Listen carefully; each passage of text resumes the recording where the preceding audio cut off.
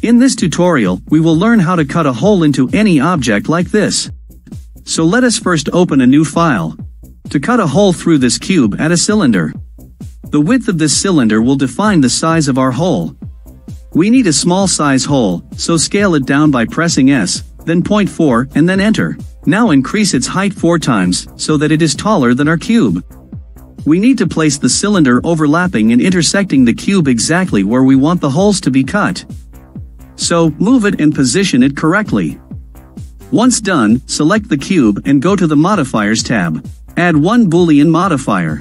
Ensure that difference is selected. Then in the object field, select the cylinder. Then apply this modifier.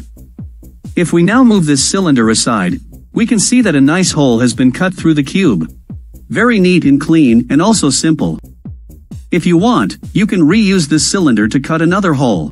For example, rotate it by 90 degrees and position it again on the cube, so that it intersects with the cube from another direction.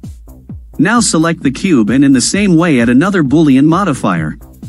Select the cylinder as the target object and apply the modifier. Let us check the result by moving the cylinder out. Another nice hole is made. Delete the cylinder as it is no longer required. We are done. But for the look and feel factor, we can change the color of our cube material. Let us take magenta and turn on the rendered view mode. This way you can cut a hole into any object by using the Boolean modifier. Thanks for watching and don't forget to subscribe to this channel.